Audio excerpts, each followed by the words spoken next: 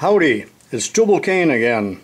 Today, before I begin tips number 102, I'd like to direct your attention to this website entitled LFE, and that stands for Learning from Experience. Well, now I have several of my videos on there, and I call them courses, machine shop courses, and these are available for your viewing. And there is a complete set on the Atlas lathe, 40 chapters in all available, and they're broken down into volumes, which is anatomy of the Atlas lathe, basic lathe operations, intermediate lathe operations, and advanced lathe operations, or get all four of them as one here. So go to www.lfe.com, Learning from Experience, and this is a complete course on the Atlas lathe that will help you beginners to become proficient as a machinist on a lathe. Go to the website and there are previews here if you click on them. And now we begin today's video. Howdy, it's Tubalcain again. Today, standing before my recently acquired Duro drill press. And this drill press is the only one I have that has what we call a production table, or I call it a production table, with a coolant trough and T-slots. Now sometimes I like to clamp the work to the table using various types of clamps, but I need some T-nuts in order to fit into these T-slots. And the traditional size that you use on a Bridgeport, which you see here in black, literally causes the other one to be dwarfed. You know, this is the size I need, and it's really a small one. So I'm going to have to make some of those, and I think I'll make 4 of them, but actually I'll make 5, so I got a spare just in case I destroy one or misdrill one or whatever. Sometimes I make an extra. Today's video is a project, but we want the T-slot to fit into these little slots here. And there'll be a hole drilled and tapped in there. It'll be a 3/8/16 hole. And I'm going to make a bunch of those. And this is primarily a milling project with a little bit of drilling. No lathe work at all. So let's take a look at how I will approach this job. The first thing I did was to take my dial calipers and my scale, and I measured the width of the slot, the depth, the width in 2 places. And normally I just put a few dimensions down on paper, but for the purposes of this demonstration I made a little drawing, and there are the dimensions, and you can see it's 600 thousandths at the widest dimension, and the height is 500 thousand, which is a 1/2 inch. And all of the other dimensions on there are on there as well. And this particular little sketch is a double scale, but I'm going to make all 5 of them at one time as shown in this drawing. So it's much easier to handle a large piece than a small piece. So I'll mill the full length of the piece so that it looks something like this, and then chop it off to length. This is square stock, 5/8 square, and it's about 5 inches long. Actually, this is a piece of key stock like you'd buy at any hardware store, sometimes called make-a-key, but any type of cold-rolled material is fine. And the first thing I'll do is put it on the Bridgeport mill, and I'm going to mill it to the dimensions shown here. That is, I want it to be 600 thousandths in one direction and 500 thousandths in the other. And since it's 5/8 stock, which is 625, I'm going to take 25 thousandths off of one side and 125 thousandths off the other side, and then I'll have the basic size that I need to start milling the other dimensions. Since obviously I'm not going to find in my stock rack or anybody else's stock that is 500 by 600, I'm going to have to reduce it. And I'll do that first, so I'll see you over at the Bridgeport presently. I'm at the Bridgeport mill, I cleaned the vise out real well so that there are no chips in there, and I'm using 1¼ parallels, and I'll put a pair of the thin parallels in there. And this stock happens to be plated, which isn't necessary at all because it's going to get milled off. Most of it will be milled off. So I'll put that in the vise, snug it down, tap it with brass hammer, tighten the vise, and then I'm going to proceed to take this side down to 600 thousandths. I didn't do any layout on my work at all. Now you certainly can do that, but I'm basically doing my layout on the machine itself. So the work is secure. I have a 3/8 end mill in there, and I'm running it at about 600 RPM. And in order to take this down to 600 thousandths, I only have to take off 25 thousandths off the one side. Also remember that on a project like this, the tolerance isn't that critical. So if I'm within about 5 thousandths of what my drawing calls for, that's just perfectly acceptable. So I'll turn the machine on and then slowly raise the table until I touch the work. Now you could put a piece of tape on there if you wanted or whatever, and then once I touch the work, I will zero out the feed or the crank on the knee, and I'm going to take it all in one pass, and I will crank it up 25 thousandths. So here we go.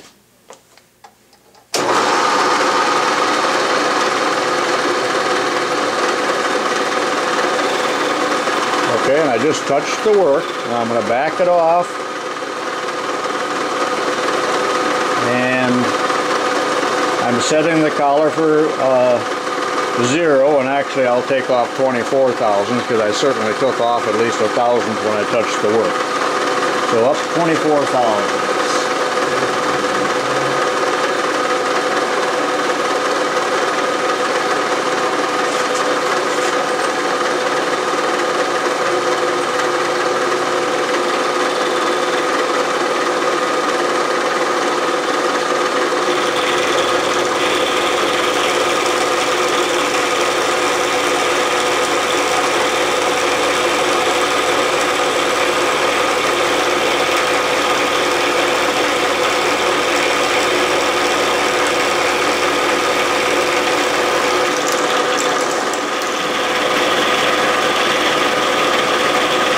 Through the magic of television, this will be the end of the pass.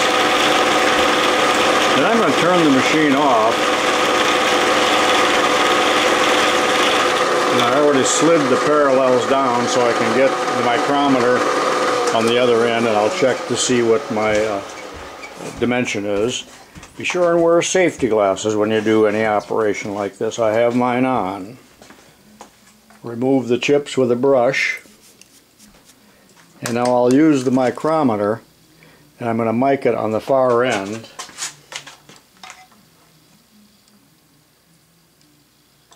And a micrometer works better than a caliper for that. And I am right on 600 thousandths. So this is a very valid method of finding the location of your work just by coming up and touching it and deducting 1,000th. So I'm down to dimension on the one side. Now I'll do the other. I have remounted the work on an adjacent side. I took the parallels out of there, I wiped them, I cleaned the inside of the vise, I deburred the work because there were burrs on there from the milling operation. I got my glasses back on, and now I'm going to reduce this side to 500 thousandths. And I'll do that in I think I'll take 3 passes. Perhaps 75 off the first one, and then I work my way down and take off just 10 or so thousandths as a finishing pass. And I will locate the depth of the cutter the same way, although it should be the same right now as it was for the other side, deducting the 25 thousandths. So because I'm already 25 thousandths down, but I think I'll relocate it. But I won't show that on camera. I'm going to take a total of 3 passes on this surface, 75 thousandths for the roughing pass, and then 40 thousandths, and then a final 10 thousandths as a finishing cut.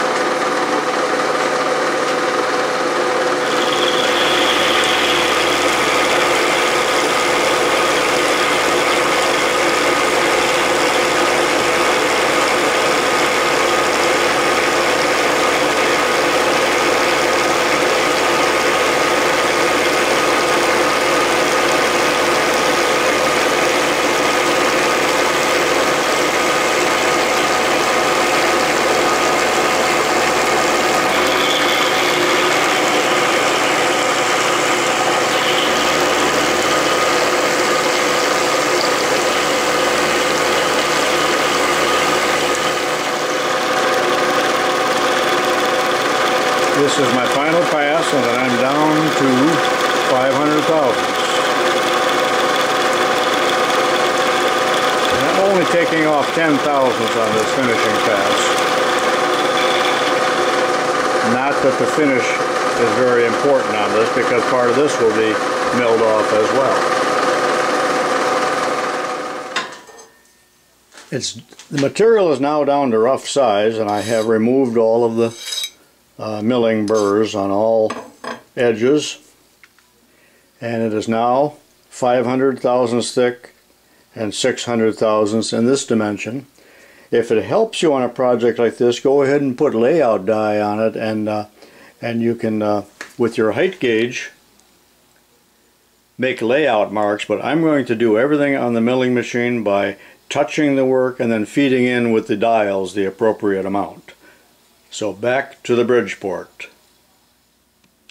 Each and every time you take the work out of the vise and then put it back in, make sure that you open the vise up, remove the parallels, remove all the chips, wipe it clean, wipe the parallels clean, put the work back in, snug the vise up, and then tap it down with your soft hammer, and then retighten and tap it lightly again to make sure it's down on the parallels.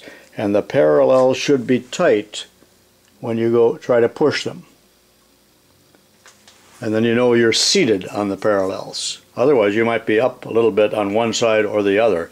So check your parallels.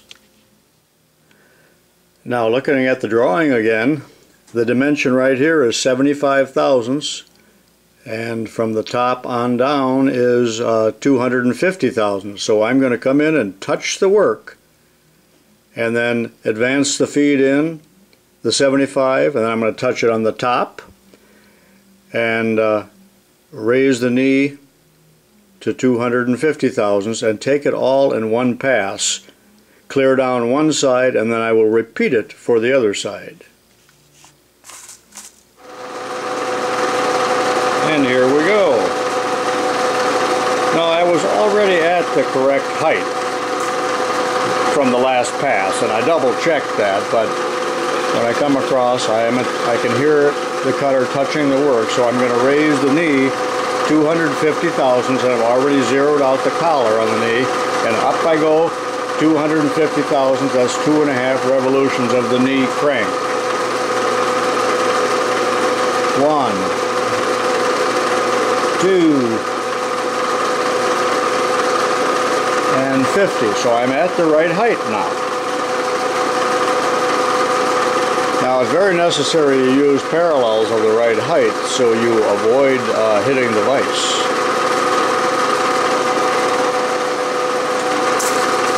Now I already came in until I touched the work.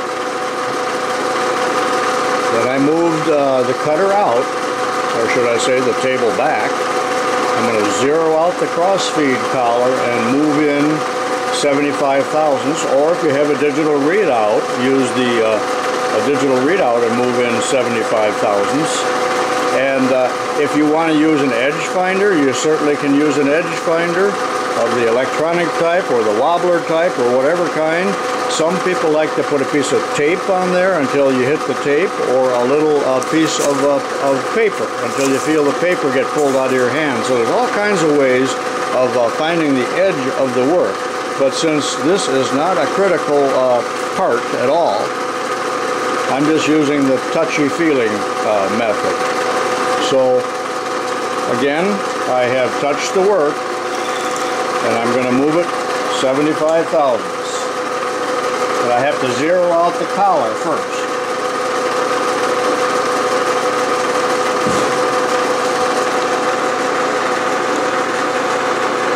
And this is what I meant by zeroing out the collar.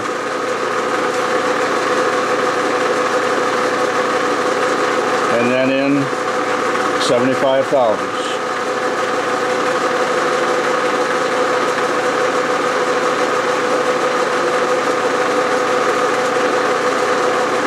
There we go, and then I will lock the cross feed, which I'm doing right now. That way it won't move on you.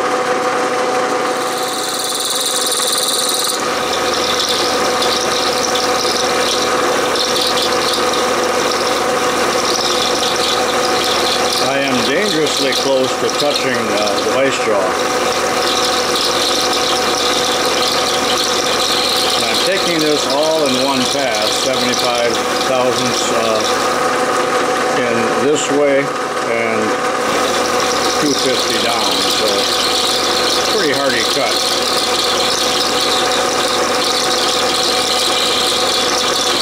I'll finish that off camera.